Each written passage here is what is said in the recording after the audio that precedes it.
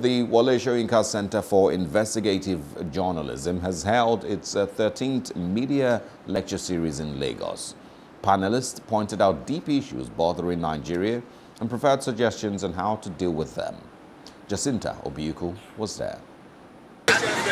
At a time Nigeria is facing many socio-economic and security challenges, discussions like this one are considered necessary to help the country recalibrate.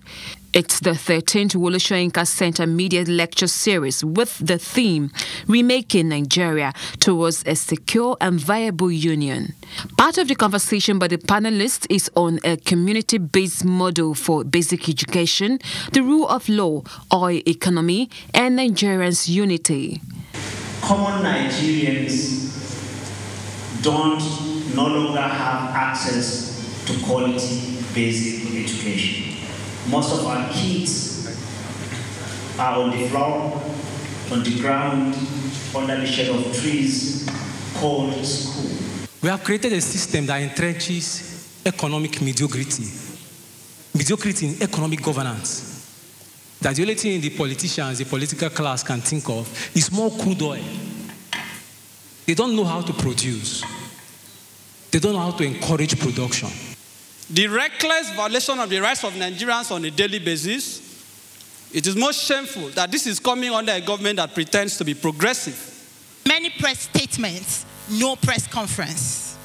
What does that mean? It means that we have not had any avenue to ask our president questions. He has just told us things that he wants to tell us, and we have to deal with them, go figure them out, go search them out. But he does not sit down for Nigerians to ask him, Mr. President, can you answer us about the issue? A senior advocate of Nigeria, Femi Falana, shares his view on media freedom. They have just approved a budget of 4.8 billion to the security forces to monitor your telephone conversation, your WhatsApp, and whatever. So that when you are communicating with your friend or your political ally, and they say the message is dangerous, you are going to be arrested. And I'm saying, have no fear, we are going to go. The panelists prefer possible solutions to Nigerians' problems. All of those mechanisms, legislations that had made the center the ultimate and sole controller of national resources need to be dismantled. The battle to rescue or revive the soul of our nation lies squarely with the Nigerian people, because the National Assembly has become a national embarrassment.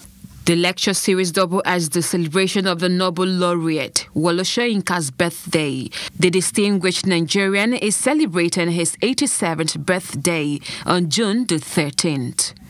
Jacinta Obiukwu for Plus TV Africa.